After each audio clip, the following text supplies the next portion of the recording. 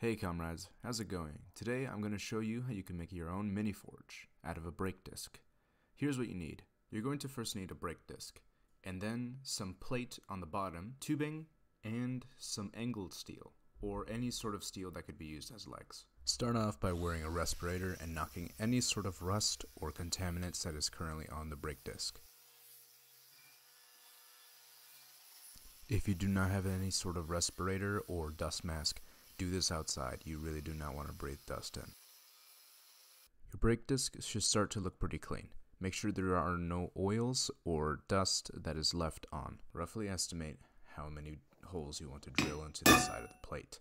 These holes will be vents that will feed air into the coal and therefore bring the temperature up. In my case, I am using a tube from a bike. I wouldn't recommend anything with paint on it or that is galvanized. I am roughly marking out how big the hole is to drill my holes. I would probably recommend doing this step beforehand before making tons of dents into your steel. That would be my bad. Carefully drill those holes out and then start to weld the plate into the bottom of the brake disc.